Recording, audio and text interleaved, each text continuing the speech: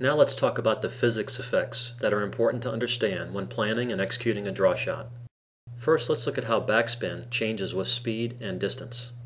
With fast speed and short distance to the object ball, we lose very little backspin on the way to the object ball, and we get good draw action. Notice how the cue ball stops in place before the backspin gradually draws the cue ball back.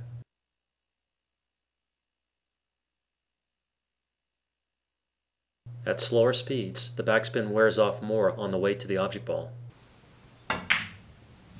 Even though we're hitting the cue ball well below center, this is actually a stop shot because all of the backspin wears off.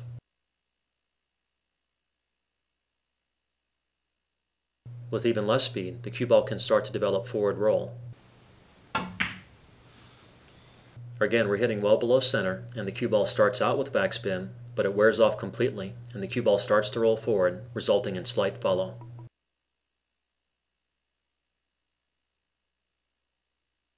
With a larger drag distance to the object ball, more speed must be used to retain the backspin. But with a low tip position and fast speed, we can still easily get good draw action. In slow motion, you can see the backspin slowing slightly, but not much is lost.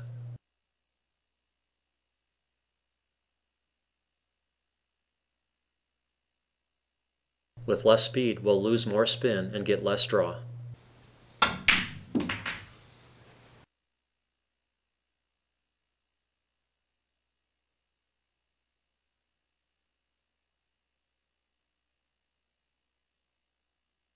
With even less speed, we lose all of the backspin and the cue ball develops complete forward roll, resulting in follow.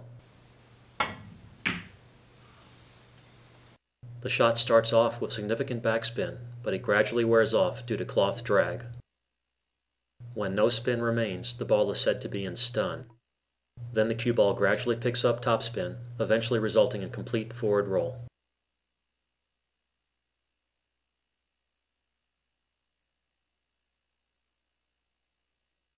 The amount of backspin and draw also depends on the tip contact point on the cue ball. With a low hit, we get good draw action. Some of the backspin wears off on the way to the object ball, but enough remains to create draw. With a higher tip position, we create less backspin and get less draw. The cue ball starts with less backspin and it wears off gradually, but at this speed, some spin still remains at the object ball. Here's an even higher tip position, but still below center. Here there's not much backspin to begin with, and some wears off, so little remains for draw. One way to control draw distance is to use the same tip position on every shot and just vary your speed. This is a good drill to use to try to improve your draw distance control. Start with a short draw distance and try to increase it gradually.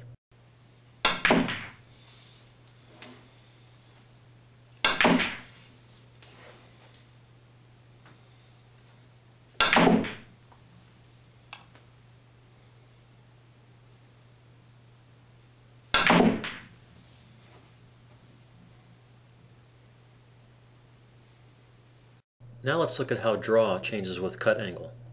When a shot is straight in, we can draw the cue ball straight back.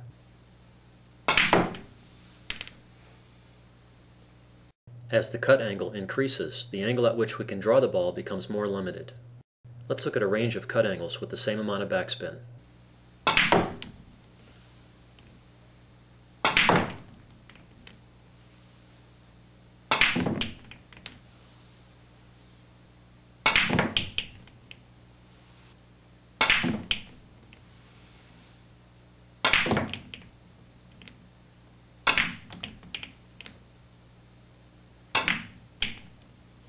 For thin cuts, we can't draw the cue ball back from the tangent line much at all.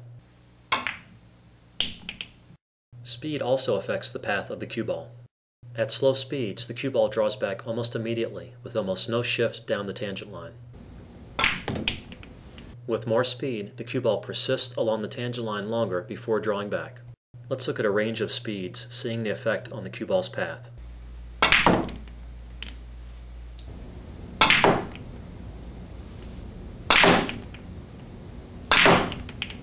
If the quality of draw were the same for each of these shots, all of the lines would be parallel.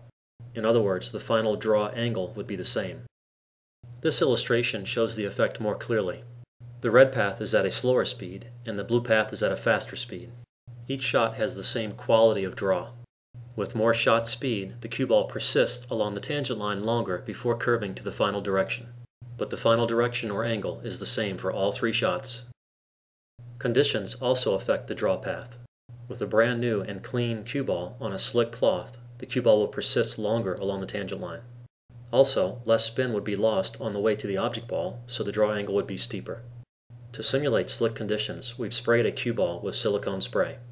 First of all, here's a shot with the cue ball without the spray. And here's the result for the silicone sprayed ball with a similar speed and tip position.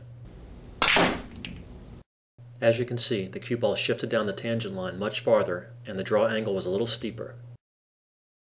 Cue elevation has an interesting effect on draw shots that we haven't discussed yet. But before looking at this, let's try a fun drill. The goal is to bank the object ball from the foot spot off the head cushion and draw the cue ball back to the foot cushion without having the object ball touch the foot cushion. This is a tough challenge with the cue as level as possible, but it is doable. The shot requires maximum draw at just the right speed. Here are two good but unsuccessful attempts.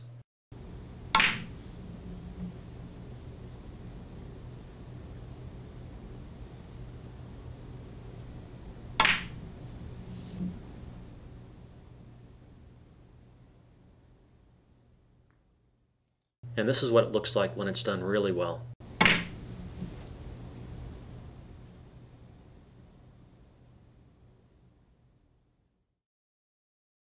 If you elevate the cue, you can impart a similar amount of backspin with less forward speed. This can create the same amount of draw with slower object ball motion, making the goal of the drill much easier to accomplish.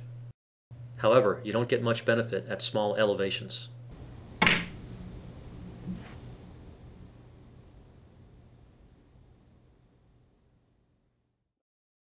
But at large elevations, the effect can be dramatic.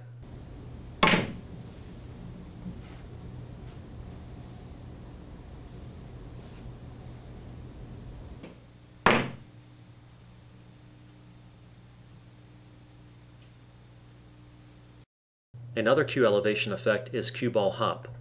When using fast speed at close range to the object ball, the cue ball will be airborne when it hits the object ball. This causes the cue ball to hop forward, reducing the effect of the draw.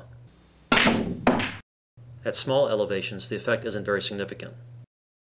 However, as you increase the elevation, it can become more difficult to draw the ball. Here, the cue ball loses a lot of its backspin as it hops forward of the object ball.